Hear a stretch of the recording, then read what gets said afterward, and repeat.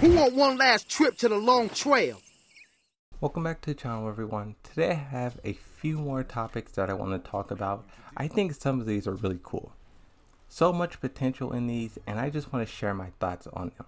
The first one is about a news article from Event Hubs. Now, I was just happy when I seen this. It says, tier list for Tekken 7's final balance patch released by the MENCE. Now, the reason why I was happy to see this is because I think this is one of the first times I seen Event Hubs talk about a Tekken content creator. They're always talking about Street Fighter, Daigo, Guilty Gear Strive, Mortal Kombat, what Sonic Fox is doing. So just to see them talking about a Tekken YouTuber, a Tekken content creator, I was happy to see this. But also, this kind of ties into another thing. In the past, when I did my reaction to his tier list, I was kind of just expanding upon the Yoshimitsu playstyle, the Yoshimitsu experience, right? There was a part in there where MENCE said the most difficult characters in the game are the most powerful. And I was saying, if that was true, Yoshimitsu would be the best character in the game, which he's not, right? In his tier list, he put Yoshimitsu, like, I believe it was like third from the worst, the third worst character in the game. And it's kind of baffling because I know I said this already, but Brian Fury and Akuma, which usually those three are considered the hardest characters in the game. Those characters, Brian Fury and Akuma, they're in S and A. Meanwhile, Yoshimitsu's in D at the bottom, right? I have a poll here that I also want to talk about. Is Yoshi easy to play in your opinion? Just started relearning him after years of breaks. He used to be my main in Tekken 3/5. 498 votes. 27 says easy AF. 48, not easy, but also not hard. 140, this is when the numbers get up there. 140, he's quite hard to play. 135, easy to learn, hard to master. 148 says, I don't know, show me the results. Now, what I think is kind of interesting about this, easy to learn and hard to master. I think that's really Tekken overall. Regardless of which character you pick, it is easy to learn, hard to master. Because here's the thing, what's difficult about Tekken 7 is not learning a character. It's not learning the move list. Yes, it's different for different characters. Some characters have 70 moves, some characters has 120. So it is different there, give or take. But what I think where the hard to master comes is in matchups, is in how your character reacts to other characters, especially with Yoshimitsu. Since he's one of the worst characters in the game, a lot of the pressure falls on you as a player. Whereas if you pick Fahkumram takes care of all the pressure. Some of his moves, when you block it, you can't even punish it because your character's arms versus Fahkumram arms is like, Fahkumram has like twice the reach, so he really does take a lot of pressure off of the player. But Yoshimitsu, he really doesn't do that. And I just want to talk about this poll and also the Event Hubs news article for that reasons. But another thing that I seen, this is when I was just scrolling the front page of Reddit. It says, name a bigger menace than this dude. In all of fiction, I'll wait. And it's a picture of Eren Yeager. He's standing in that sort of between, I can't remember what it's called, but basically where the founding tree is at, the realm with Ymir. I'm not going to go into the details because I don't really want to spoil and blah, blah, blah, blah, blah, blah. But the reason why I'm talking about this is because it made me think about Kazuya in Tekken 8. Kazuya in Tekken 8, he really is built up, or in Tekken 7, he really was built up to be this dominant force. Right now, he defeated Heihachi, who's in control of the Mishima Zaibatsu. And I'm really, really praying that Kazuya takes control of both the Mishima Zaibatsu and G Corporation, because it's never been done.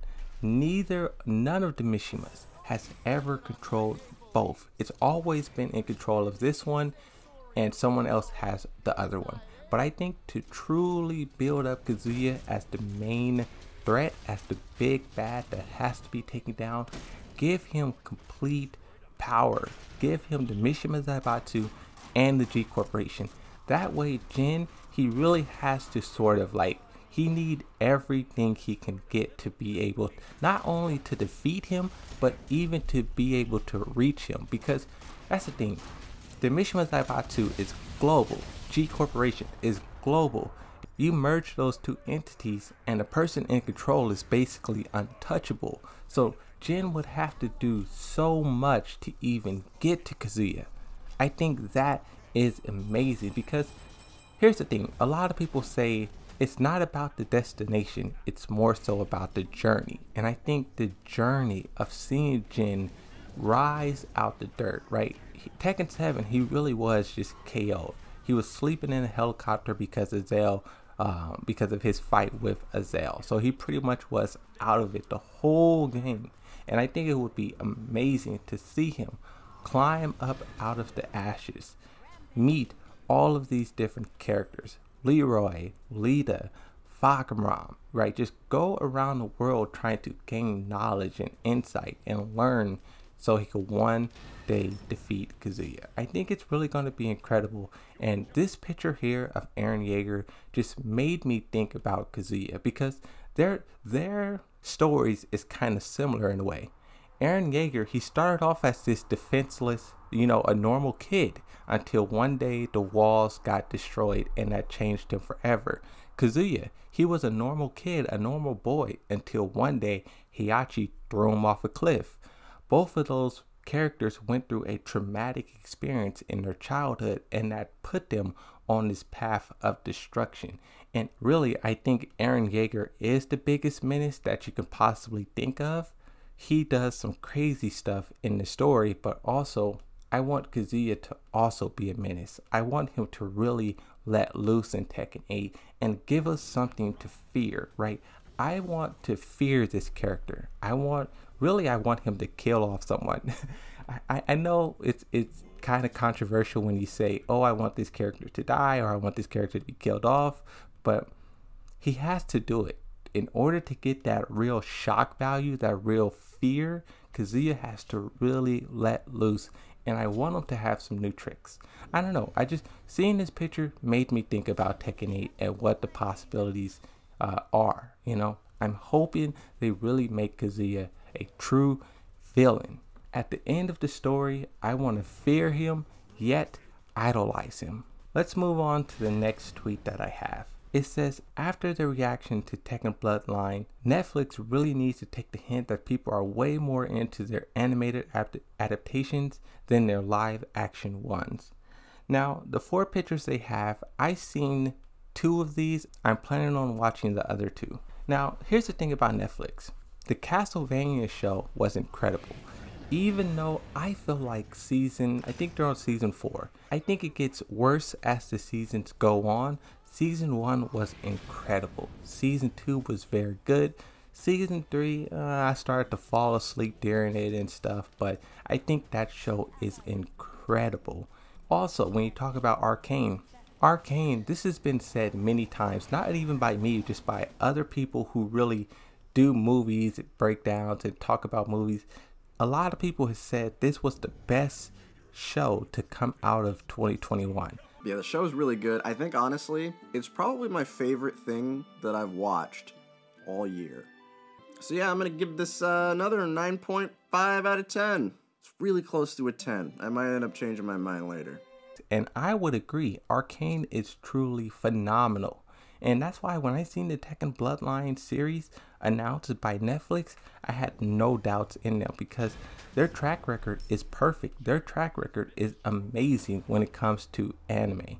They do not miss. They rarely miss when it comes to anime. And I think the potential in Tekken 3, it's like they have so much untapped potential. I'm gonna watch Cuphead sometime this week, I don't know.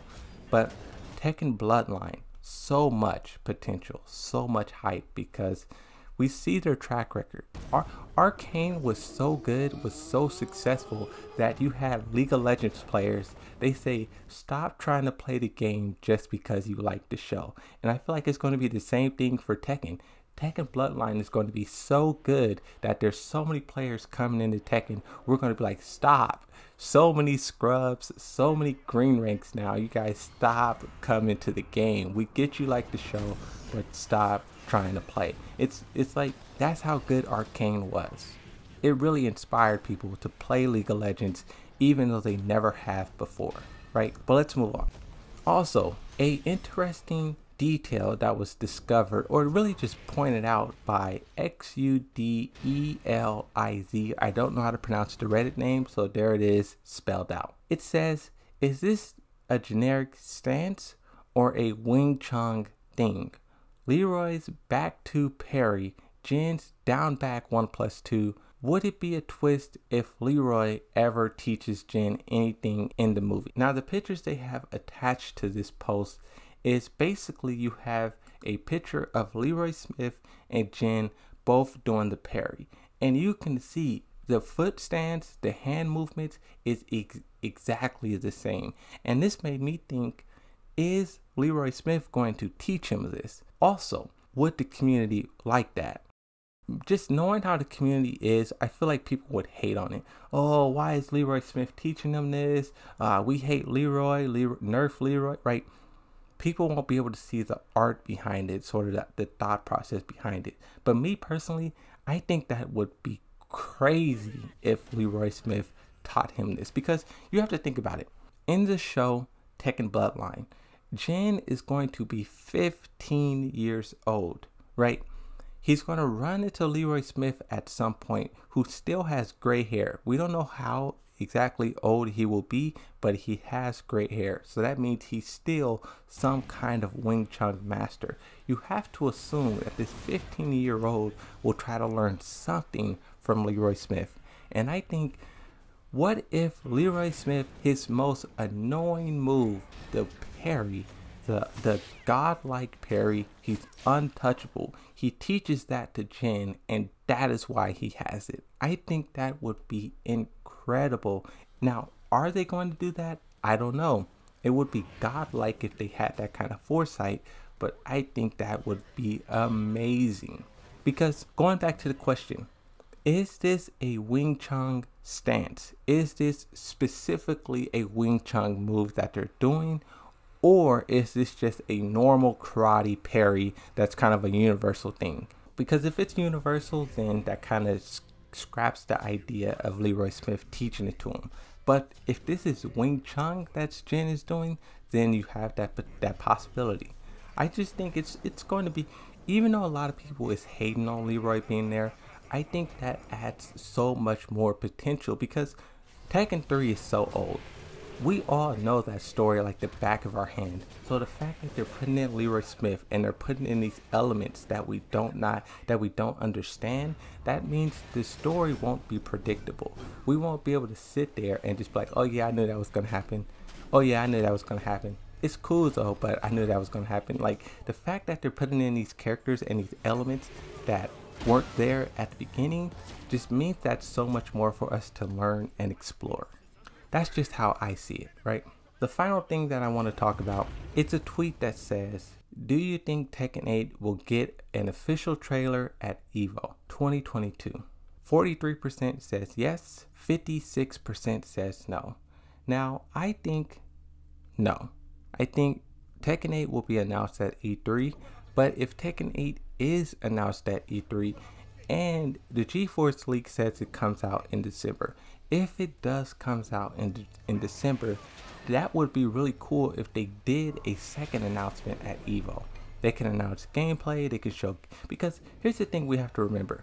For Tekken 7, when that game came out, they had multiple different trailers. They had the first trailer where they showed Akuma, they had a trailer for Yoshimitsu, for Bob, I think Brian Fury had his own trailer. They had a Lucky Chloe had a trailer, so they're not just going to do one trailer then the game is out. They're going to have many different trailers if they do what Tekken 7 did. And I think, yes, we may not get the official reveal at EVO, but I think we still will get something because it's EVO, right? Just because you have E3 doesn't mean that EVO is pointless. So I think we will get something there, but it's not going to be the reveal. The reveal will be sooner than then, right? But I just wanted to talk about that because a lot of people, Tekken 7 being revealed, announced was such a long time ago that we sort of forget these details and we forget that there was multiple different trailers, right? So I just want to talk about that as well, just to refresh some of you guys' mind, but that's it. Hopefully you guys enjoyed this video. Thanks for watching, and I'll see you next time. Bye.